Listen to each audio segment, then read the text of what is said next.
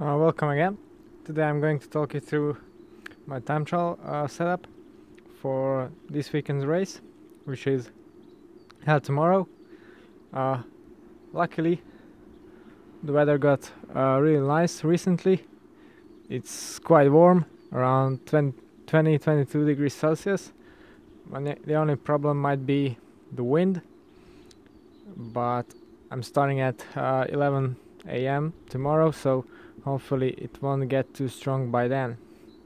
So let's first talk about the bike, which is of course my Trek Speed concept that I've shown you many times now in earlier videos, but today I'm going to only talk about the changes that I made to it to suit this race.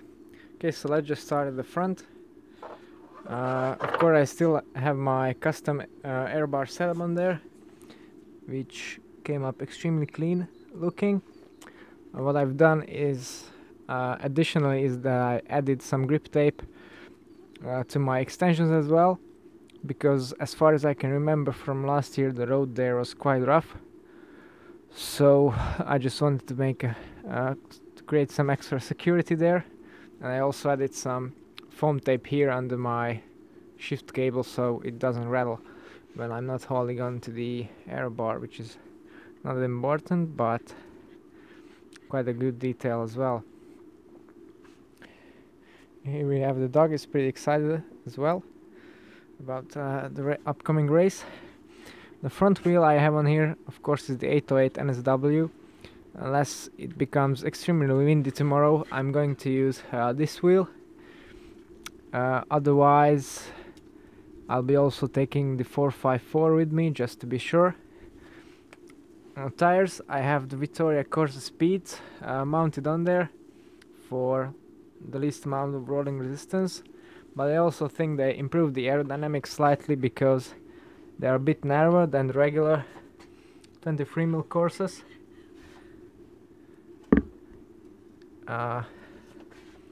So they suit the shape of the rim better, because even though these wheels are very wide, they have a very wide internal width as well, so all tires come up pretty wide.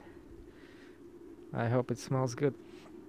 Okay, then another nice detail I've added are these View Speed titanium skewers, which are only basically axles in there, no quick release mechanism, so again they clean up the front of the bike and this area quite well.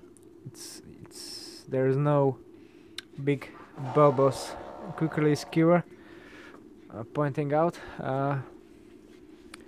I've also removed the triathlon storage compartments, which came integrated with the Trek frame. They're quite useful for training, but I'm not gonna need them in racing. The draft box, I took that off as well, and bottle cage. This is gonna be very short time trial, just 18 kilometers, so again not much need for hydration there.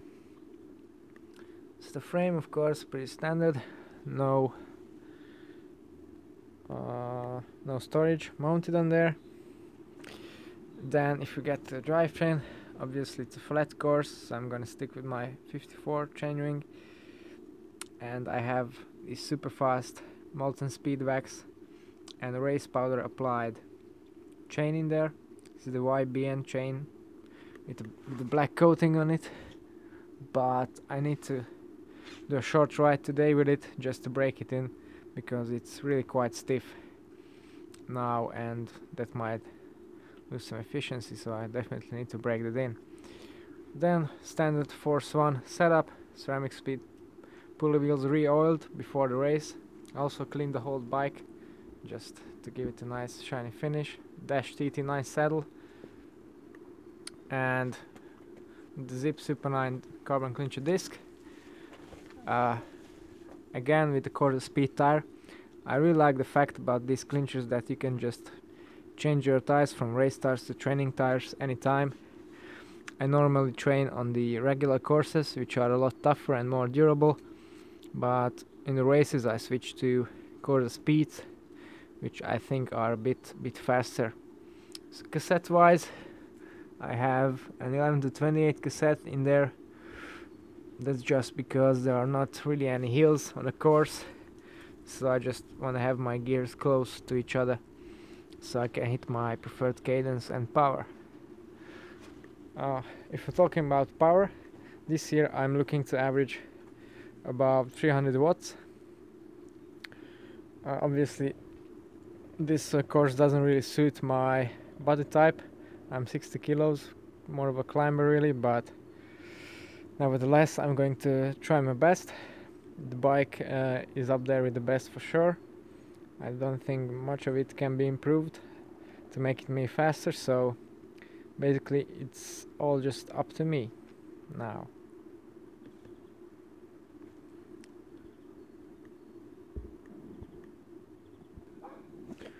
And tomorrow I'm also going to debut my S-Works Sub 6 shoes, which are said to be more aerodynamic than the standard ones, and they match really well with the bike. I've also bought some black cleat covers for there, so it's just a very stealthy setup overall, and supposedly very slippery as well. Obviously I'm going to use the warp sleeves as well, and also the Rapha time trial socks, which I bought just recently. And I've used them before, but they're interesting because they have basically skin suit material on the upper part and it's sticking out of your shoe, and I think this setup is going to be much faster than a standard time trial overshoe, at least according to the tests. Helmet wise, I'm going to use the Giro Arrowhead, which I've shown you earlier, but I've made a slight modification to it, so I'm going to show you that right now.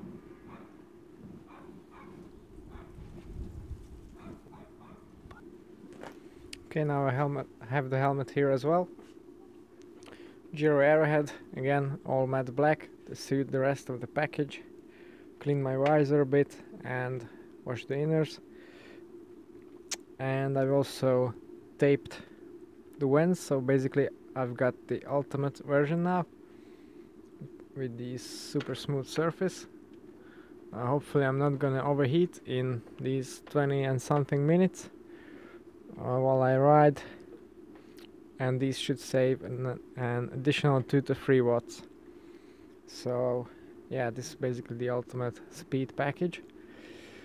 Skin suit wise, I don't have my custom no pins skin suit ready yet, so I'm going to use my POC skin suit,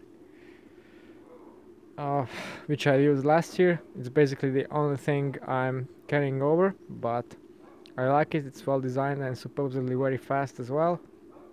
One of the very few non-custom time trial suits, so I'm sticking to that one.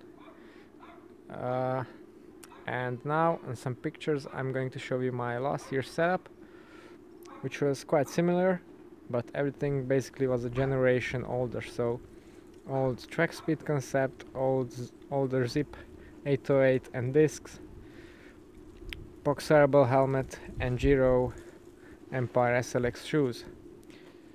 So we'll look into that as well.